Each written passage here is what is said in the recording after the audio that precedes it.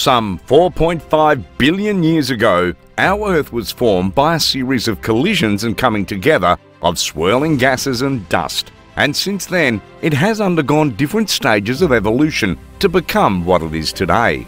From being a supercontinent filled with water to housing dinosaurs and the first Homo sapiens, the transition has no doubt been interesting. But what if we retraced our roots and travelled 1 billion years into the past? What would we find? Did we exist back then? Were dinosaurs around? Was our planet habitable? Well, science has revealed all the answers to these questions and many more, and in today's video, we'll be sharing it all with you. So sit back, relax, and get your seatbelt strapped as we take you down memory lane within the next few minutes. The origin of Earth still remains a huge conundrum and a constant subject of debate among philosophers even to this day. But that hasn't deterred scientists from attempting to study its evolution and transformation over time. However, it's not exactly straightforward. One of the greatest physicists to ever exist, Albert Einstein, is of the opinion that to go down memory lane, we need to travel faster than the speed of light. This is something that has never been done before and perhaps jeopardizes our quest to explore the past, but not when you have a natural time machine. I mean, several hypotheses have suggested that we can venture deep into our past by travelling through space-time tunnels called wormholes. Sounds like the perfect option, but apparently it's not. Wormholes are millions of billions of light years away from where you're seated. Locating them is a Herculean task even with the groundbreaking technologies that are available to us nowadays. So how do we do this the easy way? Let's say you woke up one morning and somehow found yourself living in the past, exactly 1 billion years ago. Well, welcome to the land of loneliness and boredom, because at this point you'd be the only creature on Earth. You'd be all alone by yourself without companionship or opposition, because at this point there was no creature on Earth. But how do we know this? After all, there's no calendar that dates back to 1 billion years ago. And back then, most of the tools for recording data were not in existence. But even if they did, we wouldn't need them because ancient rocks and continental crusts were responsible for collecting data about our Earth at the time. They hold all the necessary historical records for our planet, which has served as reference for many historians. Over the centuries, scientists have relied upon and dug deep into these natural archives to reveal most of the hidden secrets about Earth. Mainly because they tell the accurate story of the transition of our world through the different phases of evolution. And to a large extent, it is believed that they could also give us a hint of what to expect in the future. According to the information obtained from these iconic elements, the outer crust of the Earth was only developed several hundred million years ago after it was formed. Those were the original surface rocks and were present at the dawn of time. But unfortunately, they're no longer available for study, and scientists were only able to get an idea of what happened and how it went down by studying meteorites and the Moon, because those two, alongside the Sun, were formed simultaneously with Earth.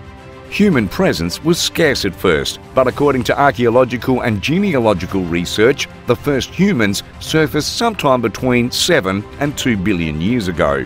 This was long before Homo sapiens even came into existence. The earliest known humans were called Homo habilis, also known as handymen.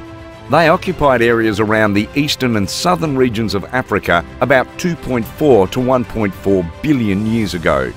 A few hundred million years later, Homo rudolfensis was discovered in East Africa.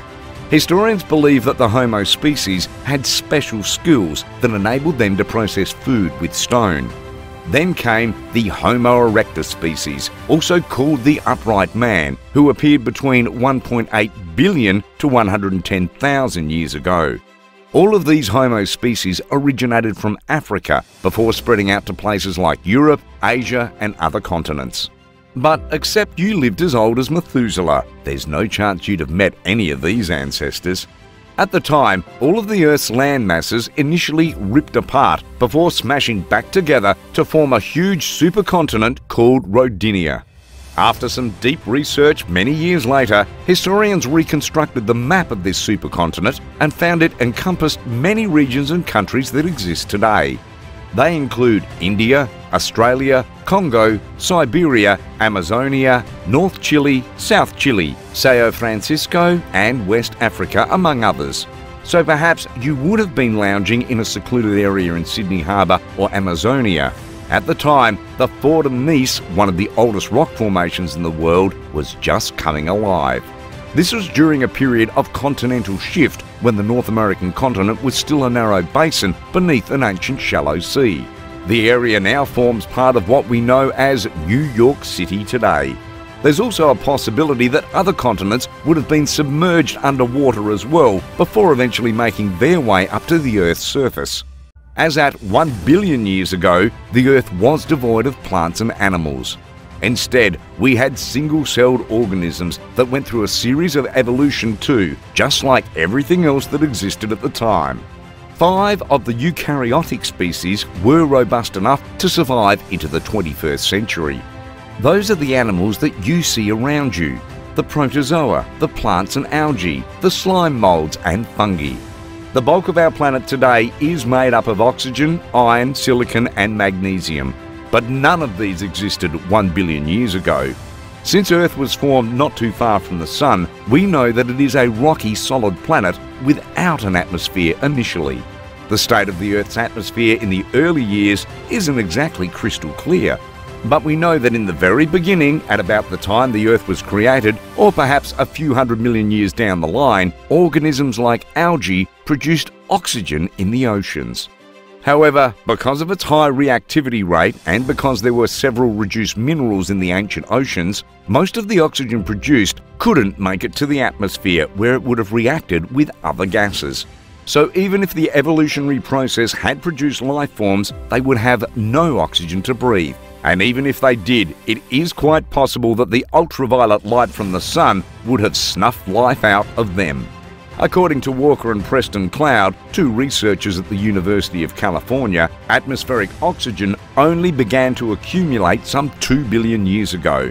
That's after most of the reduced minerals in the sea were oxidized. However, the concentration of oxygen in the atmosphere was still insufficient, and you'd only be able to live for a few minutes. Fast forward to 1 billion years ago, the oxygen levels began to increase until it reached a significant level potentially suitable enough to support life. And that represented a huge boost for organisms trying to survive beneath or above the Earth's surface. This ultimately altered the ultraviolet radiation. The ultraviolet radiation was responsible for breaking down molecules of different elements, like from DNA and oxygen to the chlorofluorocarbons that are embroiled in the stratospheric ozone depletion. Eventually, the ozone layer was formed, and that helped to absorb some of the ultraviolet radiation.